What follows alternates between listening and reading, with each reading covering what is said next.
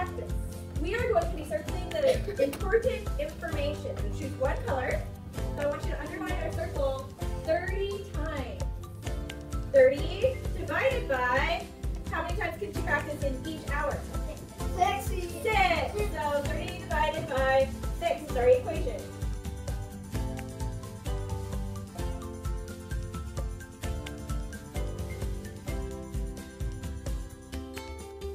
Now, it says, how many hours does she need to practice? What is our sentence going to sound like?